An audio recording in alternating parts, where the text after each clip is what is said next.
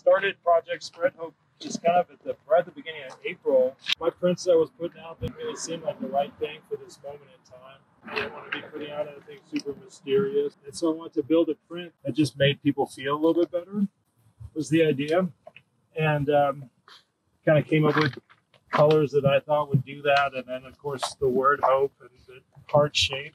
How long do you think you're going to do this project for? You know, I guess it's as long as hope is needed. I would love to just wrap it up on the day of the inauguration. That'll be the perfect time to wrap it up. But, you know, I can see there's always going to be things that we're going to need to be hopeful for. It kind of blows your mind, you know, to actually see people having a response to your art that way. It's been a really, really amazing project, and now it's spreading outside of Denver. We've got pieces up in New York, Minneapolis last week, and I've got requests from a bunch more that we're just working on.